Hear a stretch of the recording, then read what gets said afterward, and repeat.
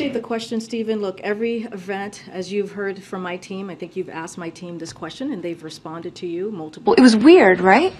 Yes, it was. times about how this process works.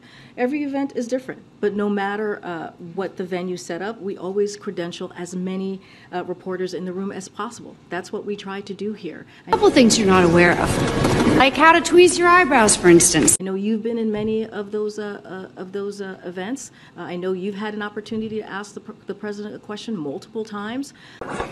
What? Bro, what are you talking about, man?